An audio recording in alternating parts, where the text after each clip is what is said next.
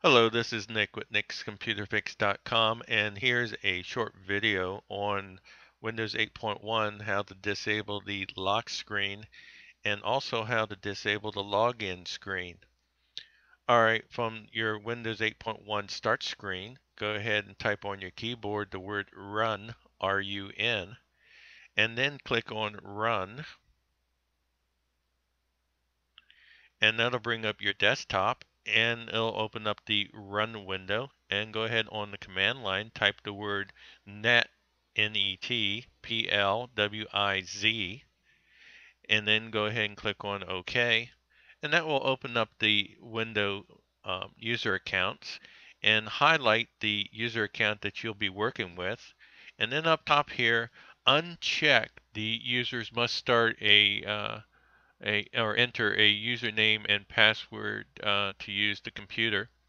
And once you've unchecked it, go ahead and click on apply. And then you need to type in the password that you use to log in with that user account.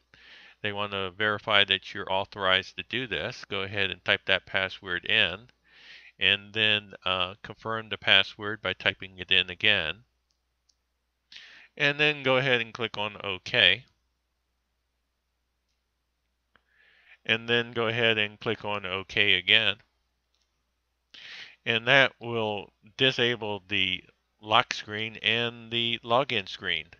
And at this point, we can go ahead down here and right click, and we can restart Windows 8.1 and watch it just go through the login process without prompting you for a lock screen or a login screen. There we go. And bring us right to the Windows 8.1 start screen. Okay, thanks for watching, and be sure to like my video.